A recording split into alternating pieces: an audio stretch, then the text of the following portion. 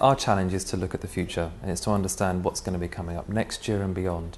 That challenge is involved in a number of different ways. We look at what experts think, we look at what statistics are proving, but we also look around us and observe what businesses are doing, what brands are doing, and how consumers are behaving. I was interested in how you've identified certain groups within consumers, and the Joneses are an interesting group now. Tell me about them. Generation Jones for us has presented quite an interesting argument recently. Generation Jones are 45 to 55-year-olds, and every now and then there are certain consumer groups who stand up and start talking. They've been quite quiet. They're sandwiched between the kind of the trendy Gen X's, the kind of up to 45-year-olds, who got a lot of press for inventing MTV and slacker culture, and then the boomers, the kind of plus 55s, who promised the world and delivered nothing. And now you have this group in the middle who are starting to get very, very political. If you think about Obama, he is a Generation Joneser, versus Bush, who was a boomer. And increasingly their spend throughout Europe and America is dominating the retail high street, but also just their attitudes to politics, their attitudes to morals, attitudes to ethics. A lot of things are starting to come through.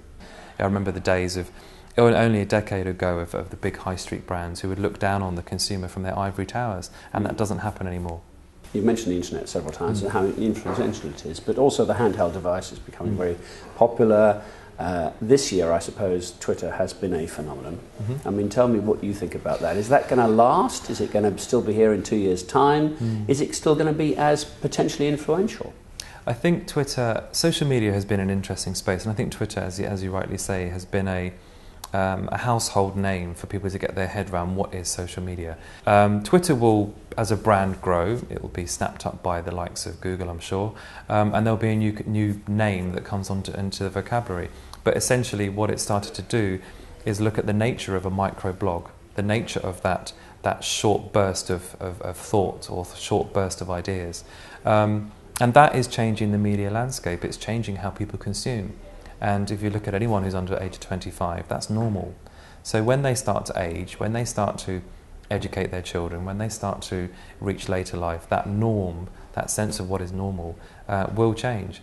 And I think there will be a new player next year, I'm sure.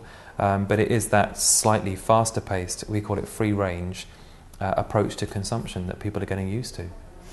The whole world economy is in a bit of a mess, the UK particularly so. We didn't get many clues out of the PBR, but we all know some kind of austerity is coming. Does that mean consumerism goes on hold? No.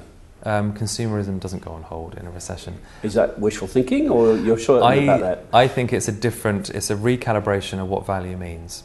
The last 18 months, we forecasted 4 years ago new austerity as a trend, and that sense of sobriety, and I think sobriety is an interesting angle to think about a recession in the 21st century.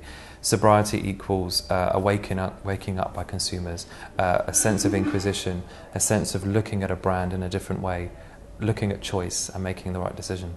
That sense of austerity is also creating what we call no-frills affluence. No frills is whereby people are saying what value actually means is quality, meaning and sustainability, which is quite a nice dream space to be in if you're thinking about the future of world poverty and the environment. But increasingly consumers have sobered up, and the next decade we've called the turbulent teens.